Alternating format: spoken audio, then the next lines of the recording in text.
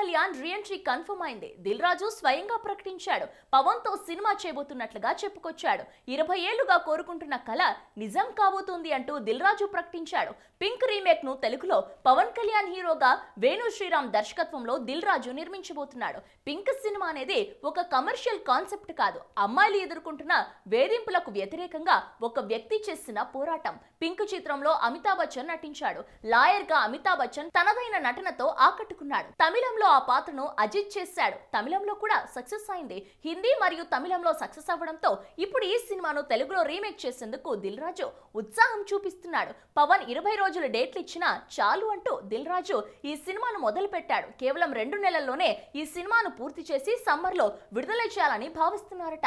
అందుకు తగ్గట్టే పవన్ కూడా 21 రోజుల కాల్ షీట్స్ ఇచ్చినట్టు తెలుస్తోంది. అంతా బాగానే ఉంది, కానీ పవన్ ను లాయర్ గా చూడగలమా అంటూ కొందరు మెగా ఫ్యాన్స్ అనుమానాలు వ్యక్తం చేస్తున్నారు. ఇప్పటికే రాజకీయాల వల్ల పవన్ ఇమేజ్ కొంతవరకు డ్యామేజ్ అయింది. ఇప్పుడు పింక్ సినిమాతో తన సినీ కెరియర్ ను కూడా పవన్ నాశనం చేసుకుంటాడా అనే అనుమానాలు వ్యక్తమవుతున్నాయి. పవన్ కు ఈ సబ్జెక్ట్ సూట్ అవ్వదు అంటూ చాలా మంది అనుమానాలు వ్యక్తం చేస్తున్నారు. కానీ పవన్ తో సినిమా చేయాలనే ఉద్దేశంతో ఈ సినిమాను దిల్ రాజు చేస్తున్నారు. మరి పవన్ తన పాత్రకు ఎలాంటి న్యాయం చేస్తాడు? పవన్ ఇమేజ్ ని చూడకుండా ఆ పాత్రను మాత్రమే చూసి ఆడియన్స్ ఆదరిస్తారా అనేది చూడాలి. ఇక దిల్ రాజు పవన్ పై పెట్టుకున్న నమ్మకం ఏ మేరకు నిజమవుతుంది అనేది తెలియాలంటే కూడా సినిమా వచ్చే వరకు వెయిట్ చేయాల్సిందే.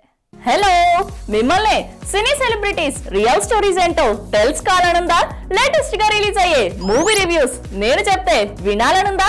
ఇంకెందుకు ఆలస్యం, యోయో సినీ టాకీస్ ని సబ్స్క్రైబ్ చేసుకోండి. బాయ్. అన్నట్టు ఇంకో విషయం మర్చిపోయాను, కింద ఒక గంట సింబల్ ఉంటుంది, దాన్ని లాగి బట్టి ఒక్కటి కొట్టండి.